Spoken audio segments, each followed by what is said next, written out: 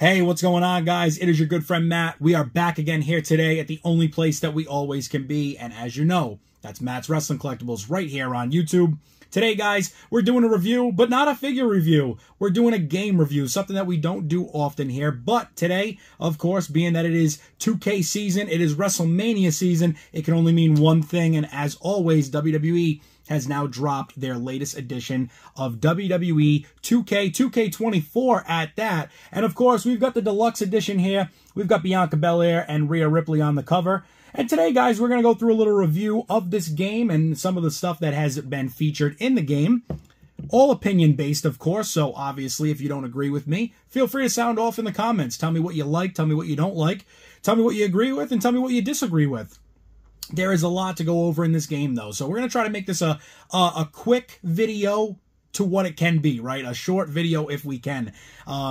But I want to jump right into this and go right into the covers of this game. Obviously, the regular version has Cody Rhodes on the cover. This deluxe edition has Bianca Belair and Rhea Ripley, and as well as the WrestleMania 40 years of WrestleMania. I don't know if it's the full game case or if it's just the sleeve that's over it, but it has many of superstars on it from all the years of WrestleMania, these past 40 years of absolutely incredible events that we've all been so blessed to be able to see. Some of us, and I know some people watching this video have seen every WrestleMania live, and that is pretty cool. You know, that's definitely something that I wish I could say I had done, but I did start watching my WrestleManias right around WrestleMania 13, I believe, somewhere in that time, that era of wrestling, and you know, like I've told everybody, you know, 97, 98, really started to grasp onto the wrestling concept and have been running with it ever since.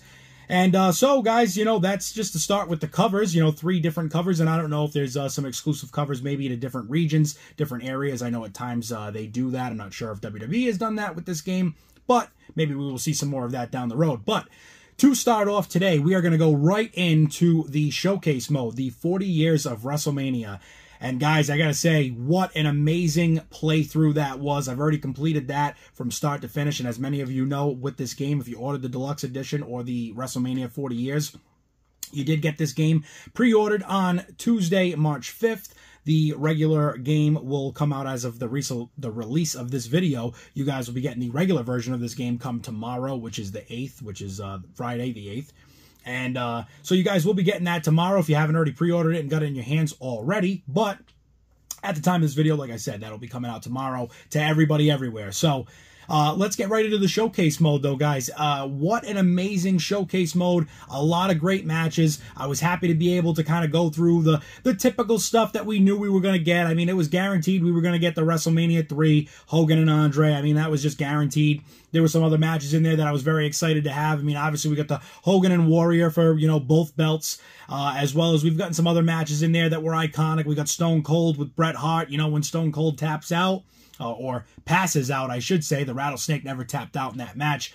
But so many great matches all the way through and through. And one thing that I was very excited to see with this game was that we didn't get too much repetitive stuff. If a lot of you guys have played many of wrestling games, as I have, we've played a lot of these matches time and time again. You know, the Hogan and Andre, the Hogan and Warrior, the, you know, the Macho Man and Hogan. We've played all these matches out so many times. The Stone Cold and Rock matches. I mean, how many times have we gotten into a game and somewhere in there there's a match where it's The Rock and Stone Cold and it's one of their 3 WrestleMania matches. It's just, it's iconic, so we have to keep reliving it, but it's nice to see something changed in this.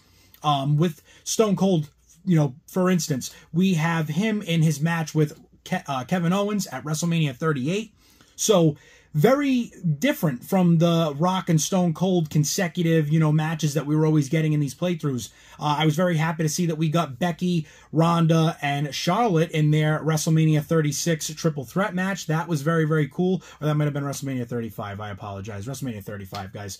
But so that was very cool to be able to play through on that. And, you know, it's just nice to see that there was a variety, a little bit of a difference, you know, some things that maybe we didn't expect to see or expect to be able to play through.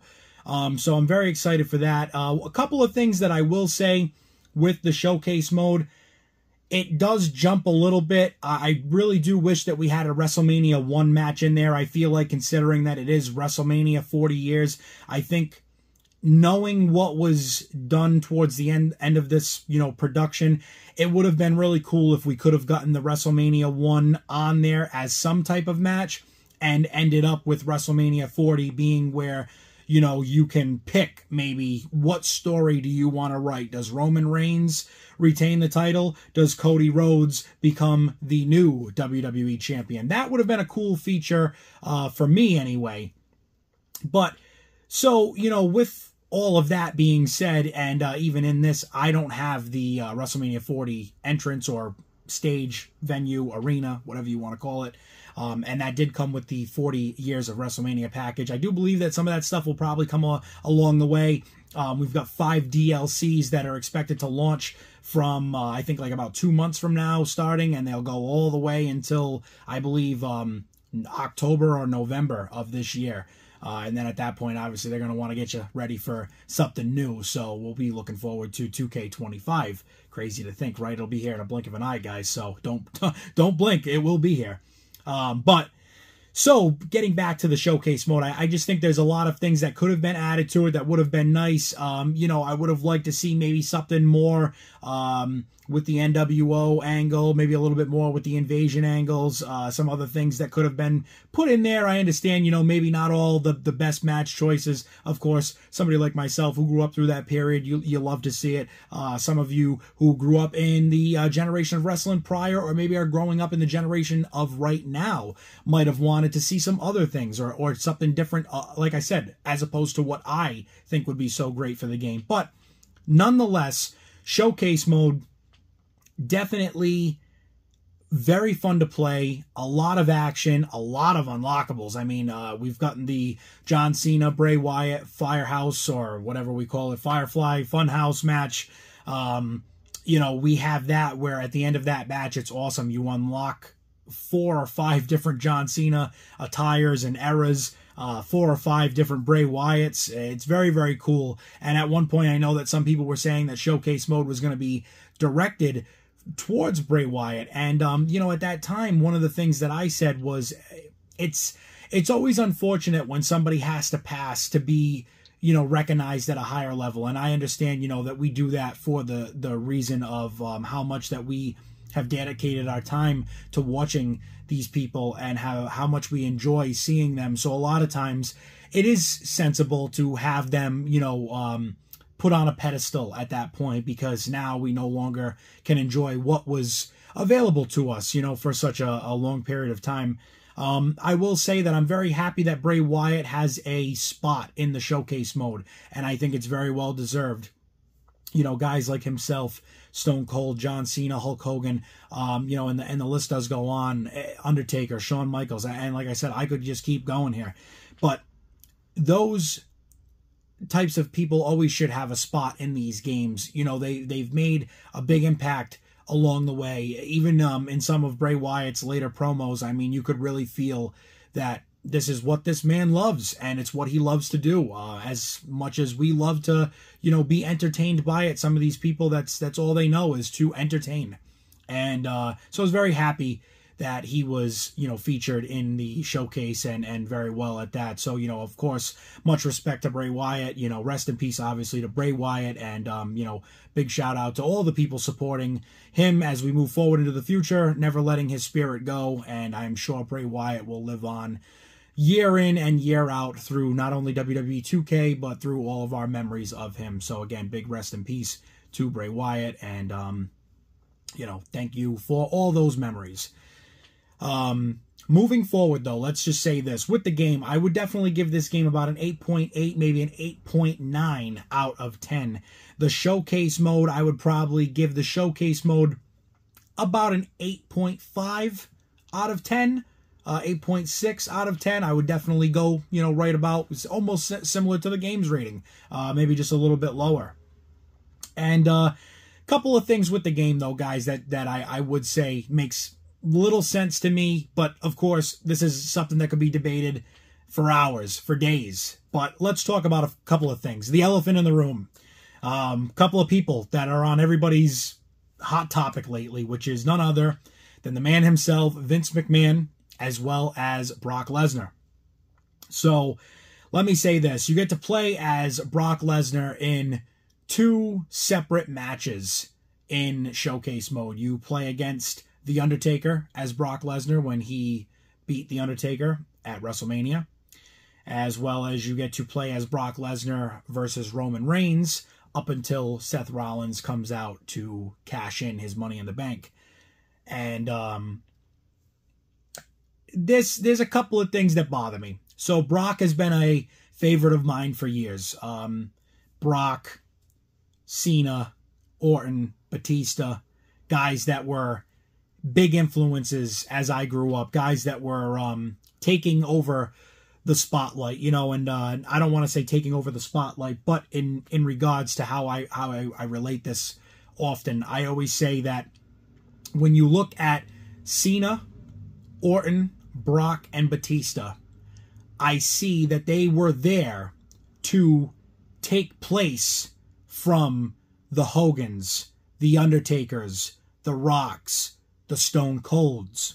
You could even go as far as the Triple H's and the Shawn Michaels, if I didn't already, I'm repeating myself maybe, but you get what I'm saying. So to not be able to play as Brock in the game, but to be able to still play him in the Showcase mode, which I understand is all a thing of, we didn't have time to switch all this stuff around and change this and change that, and I completely understand. But it seems a little off, it seems a little weird. The next thing that is very just,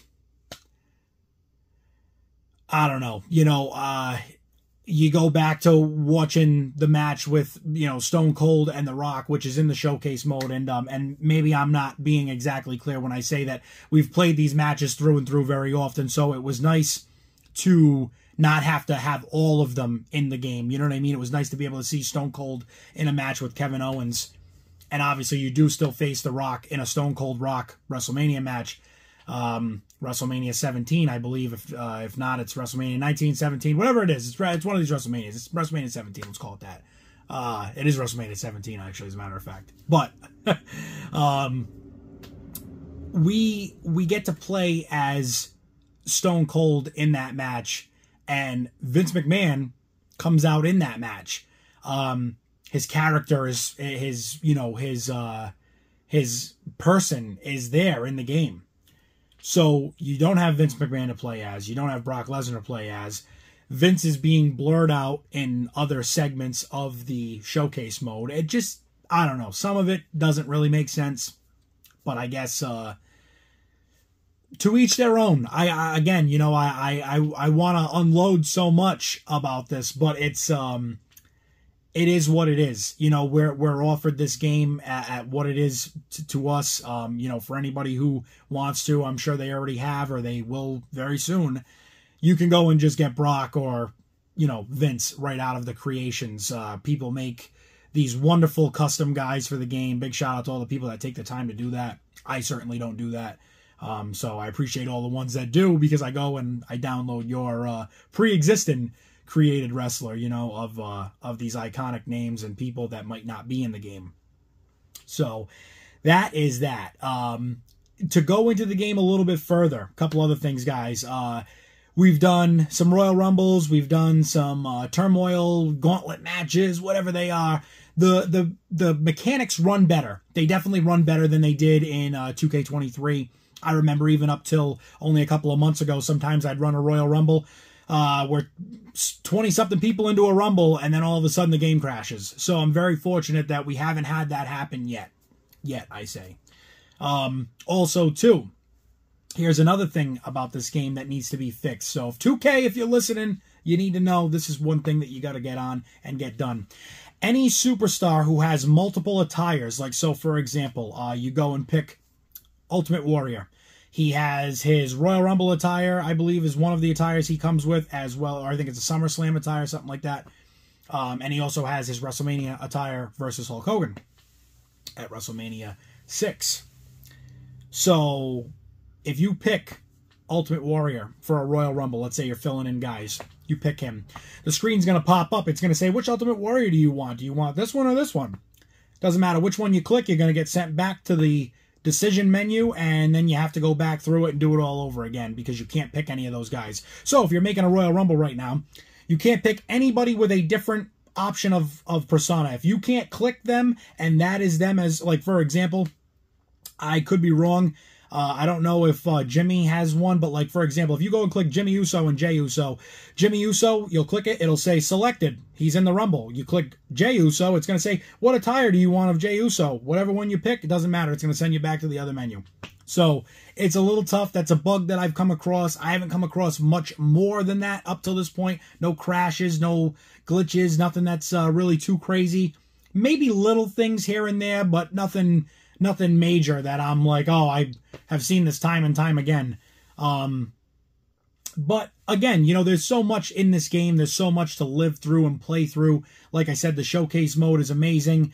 The My Rise, the GM stuff, all that, you know, definitely seems as though it's been tweaked to better. You know, it's definitely better than what it was before. It seems a little bit more, you know, able to be navigated easier. Seems to be much easier play, you know, player experience, user experience. And, you know, so those are all just things that I would say this game has definitely upgraded. The graphics look amazing. Also, too, last year I had purchased 2K23 for PS4. I then got the PS5 afterwards and started playing it on the PS5. You could definitely see the difference in graphics, but I will say this. Purchasing this game for PS5 this year and actually being on the PS5 and the game being for PS5, the graphics are amazing. And I don't know if you guys can even see. Oh, we've already shut down behind us over here. We're done. We're shut down. That's it. Off and over. Thought we had the screen on behind us with some gameplay, but apparently we've gone too long. We had a whole Royal Rumble on, some turmoil, whatever, match, gauntlet, this, you know, whatever it was. And it ran out too long, and the PS5 has shut down. I'm going to have to go into settings and fix that at some point. So, but yeah, we've done a lot of simulated matches. We've played a lot of matches. It is a lot of fun, guys. If you haven't already, this is your opportunity, and this is your time to hear it. Go out and get yourself a copy of WWE 2K24. The world is yours in this one, and only you can take the chance to finish that story, as it says here, as we keep hearing. But, for WWE 2K24, like I said, I would give it a solid 8.8, 8.9 out of 10. That is my Matt's Wrestling Collectibles, the NWC score, as I always say. But yes, the NWC score is definitely an 8.8, 8.9 out of 10 for sure. As I play this game even more, it might be a 9 or better out of 10. Also, too, guys, I do want to let you know that before today is over and you see in this video, hopefully between today and tomorrow, I will have a little bit of footage that I might put up of the game being played.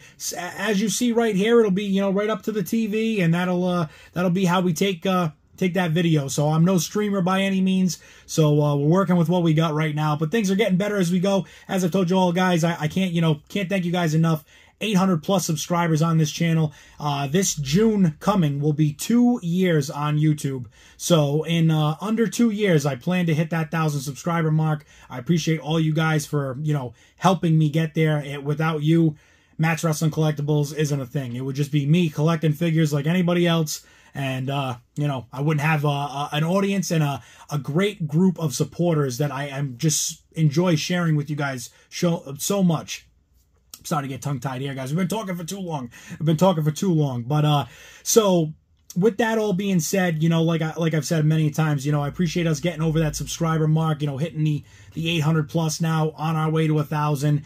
And I appreciate all you guys, you know, continuing to make these videos fun to make and put out. And by tomorrow, like I said, hopefully today, tomorrow, we'll have some videos up, maybe of some match play, some Elimination Chamber, some Hell in a Cell, some Royal Rumble, you know, whatever. We'll go through a couple of matches. Maybe we'll post those up on here so you guys can kind of get an idea of what the gameplay is looking like in 2K24. But for myself, Matt, at Matt's Wrestling Collectibles, the only place that we always can be, right here on YouTube. Until the next video, guys, stay tuned, and I will see you all then.